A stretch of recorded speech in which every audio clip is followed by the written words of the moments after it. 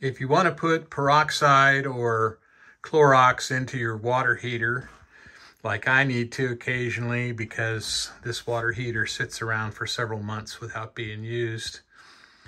There was a video by a YouTube user named Apache Ranch who put together a nice detailed YouTube.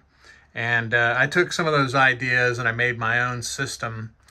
And what we see here is the cold water source has a valve, and I put this T and the source going into my T, and then I put a ball valve here, and this is really just a funnel. I can remove that so that that's not sitting there all the time.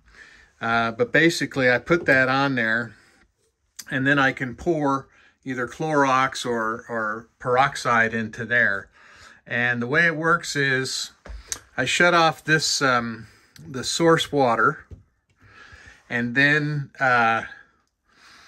with that off, then I can drain a little bit of water out the bottom using a screwdriver. So I hook up a short little 3 or 4 foot hose, and then that can go into a bucket. And so the system is pressurized right now. I can't open this without doing that, and I don't want to take the time to get the screwdriver and open and relieve the pressure.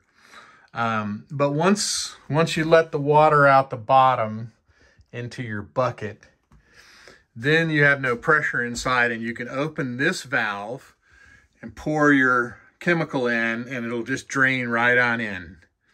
And you'll find that if you open this up, you only want to let out a little bit of water. Once you open this, you're going to be letting air into the tank, and then this water will just flow. So you'll need to shut that off after you've drained it a little bit.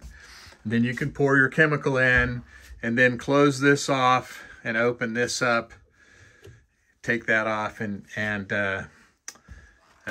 go rinse out the chemicals. So basically that's all there is to it.